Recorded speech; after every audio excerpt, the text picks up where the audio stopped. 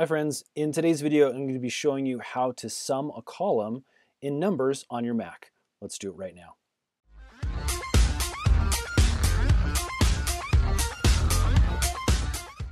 Okay, so for this tutorial we are obviously using a very simple spreadsheet. Again, I just want to show you how this all adds up and how you can do it, and then you can kind of get creative within your own spreadsheets.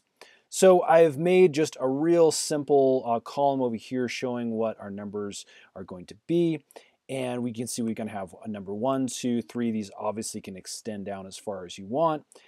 So what we need to do first is actually enter the formula down here on the sum line, and then we can mix and match our numbers as we please. So once we're highlighted over the specific cell we want to use as our total, what I'm going to do is hit the equals key on my keyboard, and that's going to bring up our little formula button. And then what I can do is I can come up here and I can click and hold on B2, and then I'm going to actually drag down all the way through the last row that I want in our sum. So once you have that specific area highlighted, you can release, and as you can see, we've got a nice little formula built. I can go ahead and click this little green check mark, and the formula now will be in action. What we can do from here is actually start plugging in some numbers. So let's say there's 1,000 right here. Let's say 500 right here, or 5,000 right here, and let's say 100 right here. As you can see, the total will continue to add up as we shift around our numbers and add different things. You can take away as needed, and that formula will automatically update.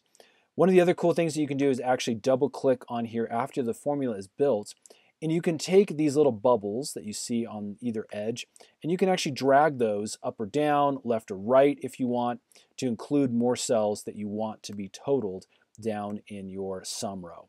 Friends, I hope that's helped. Again, a very simple little video tutorial, but hopefully it gets you on your way to building spreadsheets within Numbers. If this has helped, would you guys please hit that thumbs up button?